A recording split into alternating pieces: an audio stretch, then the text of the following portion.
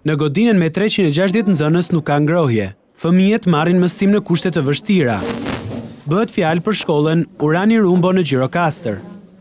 Për këtë arsye, prindërit me anë të një peticioni i kërkuan vendorëve dhe Drejtorisë Arismore rikthimin e sobave të blera me kontributin e tyre. Ndryshe, do të largojnë fëmijët nga shkolla. Aktualisht janë të vendosura kaldaja, të cilat ndizen deri në një orë të caktuar, por gjithsesi ne kemi ftohtë edhe siç e shihni me xhupa. Ne kemi dhe priza, por prizat nuk lejohen për shkak të kaldajave. Por për drejtorin e Agjencisë së Mirëqenies dhe Kujdesit Social, pranë bashkisë Gjirokastër Armand Mamani, defekti i kaldajave është konstatuar ditën e premte dhe ky problem do të jetë i përkohshëm. Problemi që morëm ka qenë ditën e premte, sot po marrim masat më njëherë. Problemi me ngrohjet në shkolla nuk është vetëm në Gjirokastër. Shumë qytete të tjera dhe fshatra ndodhen në këtë gjendje, megjithëse është folur shumë për investimet në këtë drejtim.